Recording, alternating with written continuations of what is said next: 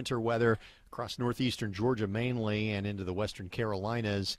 Looks like we catch a break into Tuesday night, and then we'll turn our attention to the next quickly moving system that looks a bit more robust, and that comes in Wednesday night and into Thursday. So, boy, we've been getting a lot of brushes here with winter weather, especially north of the I-20 corridor, and now it's time to potentially see some real winter weather come to Metro Atlanta Wednesday night into Thursday morning. We'll be watching that one closely.